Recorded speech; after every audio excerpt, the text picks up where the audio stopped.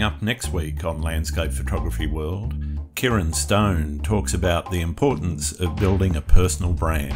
And so in order to stand out, you do need to have your own brand, your own sort of signature approach to your work, whether that comes out in how you engage with the community as a whole or a very particular style that you present with your photos. It could shift around a bit, but it still sort of sticks to a common theme. It is something that you should work on and kind of separate from yourself as well, because even though you are a person, you are an artist, you're not exactly a company by yourself, but you still become a presence or a personality in your own right.